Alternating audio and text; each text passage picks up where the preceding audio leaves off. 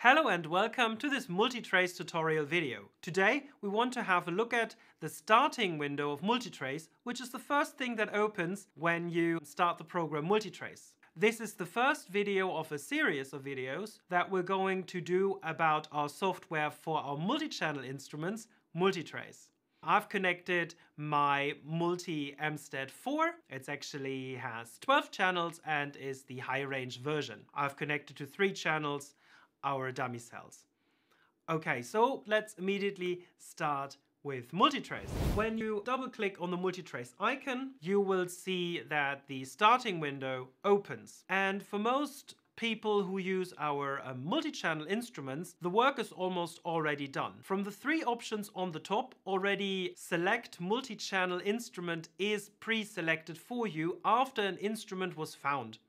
All the instruments that were found are in this drop-down list.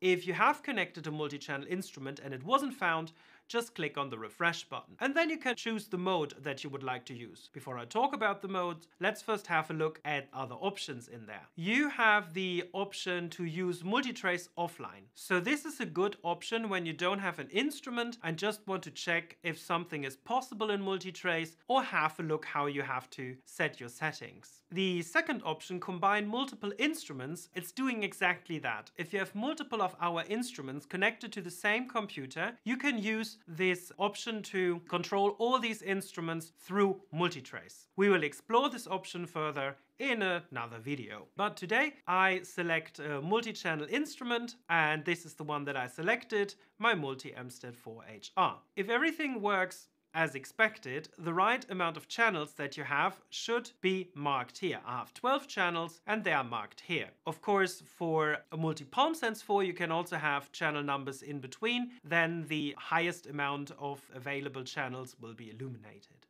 Then you have 2 modes. You have the individual mode and you have the simultaneous mode. The simultaneous mode means all your channels are going to do exactly the same method at exactly the same time. You can only choose which channels are taking part and which channels are not. In the individual mode, you can set for every channel a different method or even a different script. You can start them at the same time, but you can also start them at different times. So these are the 2.